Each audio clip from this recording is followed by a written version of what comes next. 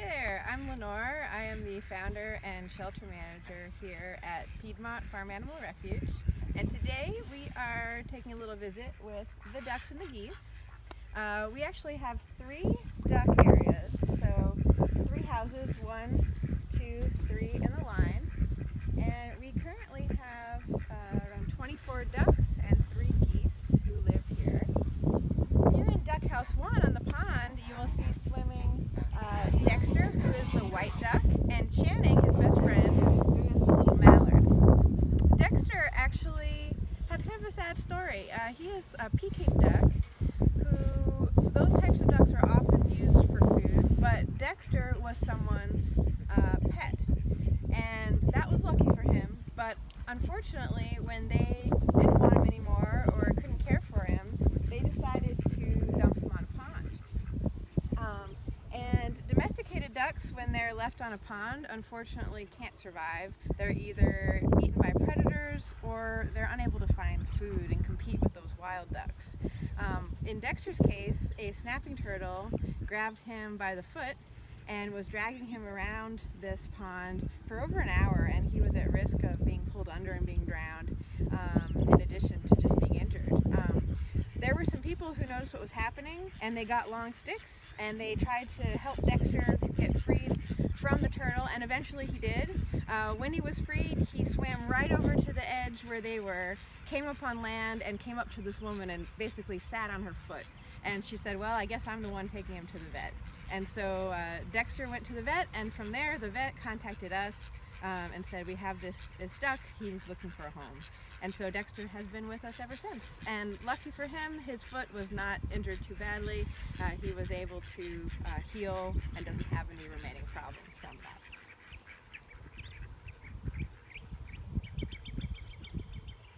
Here on the porch, we have one of our geese on the left, Ellie.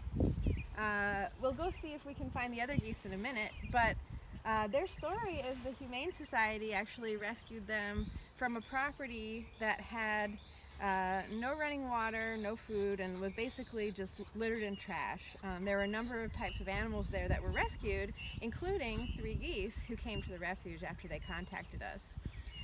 When they arrived in quarantine, we noticed that something strange about them, that they just wouldn't say anything. They were silent, and so for the first month or so they were just very quiet, very reserved, and our vet took a look at them and said, well, their main problem is just malnutrition.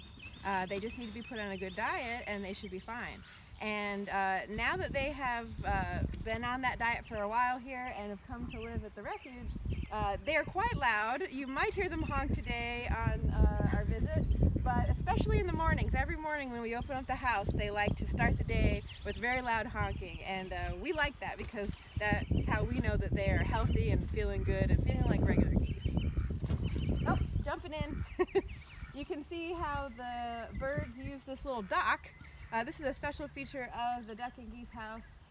We wanted them to have easy access in and out of the pond, and so they often will kind of stand right on the edge, preening, sunbathing, and then whenever they feel like they're ready, they'll hop on in.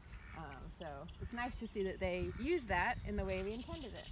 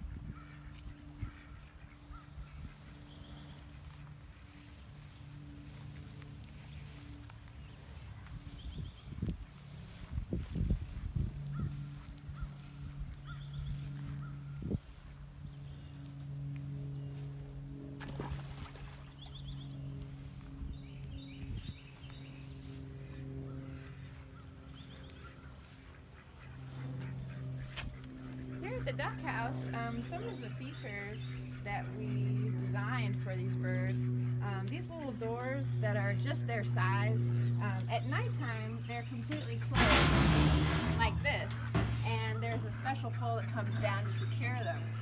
In the morning we open these up, and the first thing everybody does is run out and usually jump right in to start the day with a bath. But they like these little doors that are just their height. We also have on this side of the house this clear wall, and this is facing south. So especially in the wintertime when the sun is lower, we get a lot of light streaming in through this clear wall, heating up the indoor space, heating up the birds, and keeping them nice and toasty. Also, because we have the pond on the south side, the light often bounces off the water, and you can actually see on the roof that there are some light reflections right now. Especially in the wintertime, this comes in the house even more.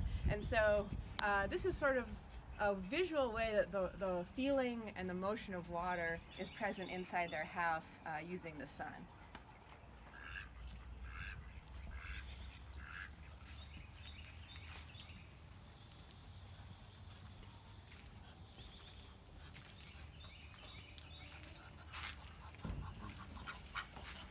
So this is Dexter, who we were talking about earlier, who was dumped on the pond. He's going to go in for bath time.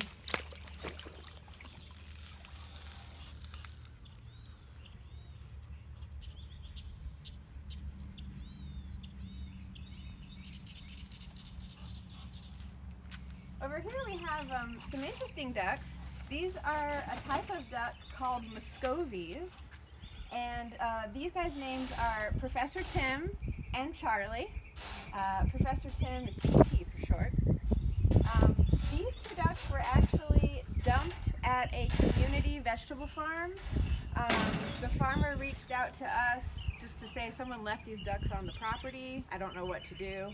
And so we said we'd love to have them here. One thing you might see Professor Tim doing is putting up his crest.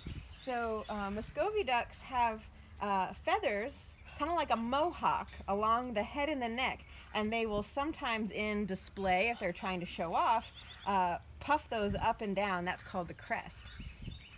Muscovies are interesting because they are actually native to Central and South America, whereas all other domesticated ducks originate from Asia. So they have a lot of interesting features that look very different because they evolved differently from other ducks. One thing that's very obvious is all of the red bulbous bumps on their head, kind of like a turkey head.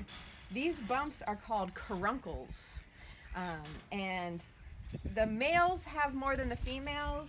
The more bumps you have, and then the redder you make them with your blood flow, that's very alluring to the females. So the males tend to have a lot more of those bumps on the head area, on the face area. Muscovies also do some interesting body movements and vocalizations that are different than other ducks. They're not doing it right now, but sometimes you'll see them with their flat tails wag them back and forth, kind of like a dog.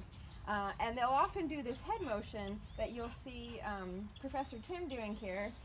They do a lot of that, and when they talk, instead of a quacking sound, it's almost like a raspy noise that is coming out. So they're very different than other ducks, but they do seem to be able to communicate with the ducks we have here and have conversations, even though they do talk in a different way. There's that tail.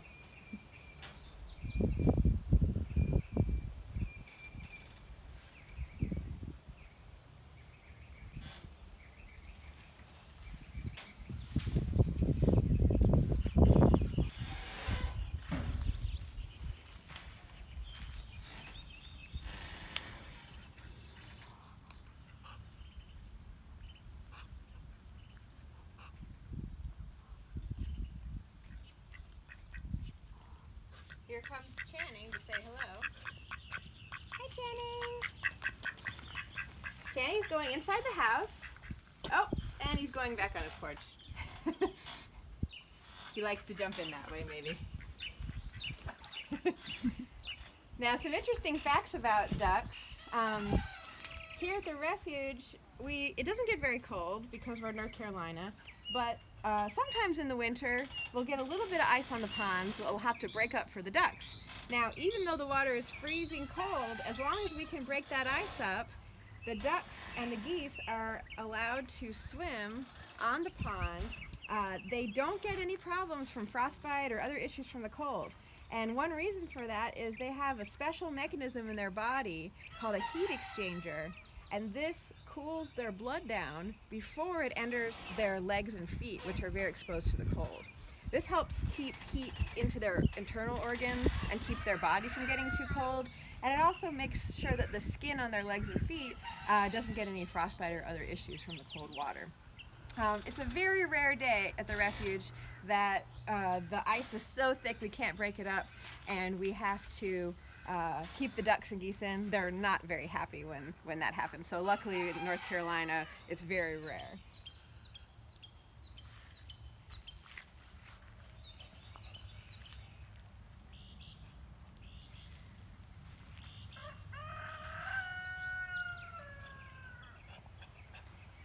Ducks and geese also have a special oil gland at the base of their tail, and they use that to spread oil all over their feathers. And you can see that Charlie here is really getting into preening, and one thing he's doing is he's just sort of straightening everything out, making sure he looks good. But they'll also go back to that gland with their beak, get oil, and then spread that around their entire body. And they do that every day to make sure that their feathers have a good consistent amount of oil. And this is very important for swimming. In fact, when ducks and geese are babies and they haven't developed the oil gland yet, they can actually have problems in the water not being able to float very well. So it's very important to make sure that they're old enough before they're going in that water. But it helps them with buoyancy, and it also helps them just keep water away from their skin.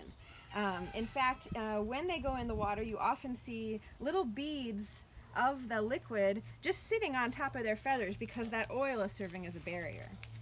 In fact, the ducks could dive all the way to the bottom of our ponds here at the refuge, and they would be totally dry underneath all those feathers because all the layers and all that oil do such a good job of keeping them dry. Now, inside the duck houses, we use sand as the bedding instead of straw, which is what we use mostly here at the refuge. And one reason for that is sand is very good at draining, and it keeps all that moisture that the ducks bring in and out from building up too much and creating like a straw issue where there would be mold or something like that. It's also very nice on the ducks' feet, and it's more of a natural substrate that they would have in the wild.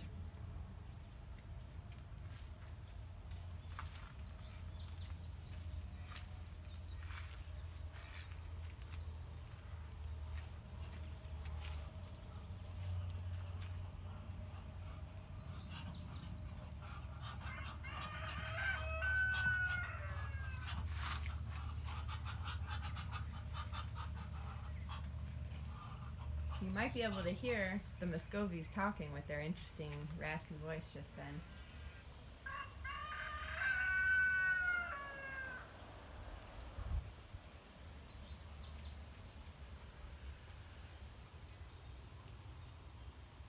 Thanks so much for tuning in, and we will be posting some videos with our turkeys and with our goats in the future, so be sure to check back.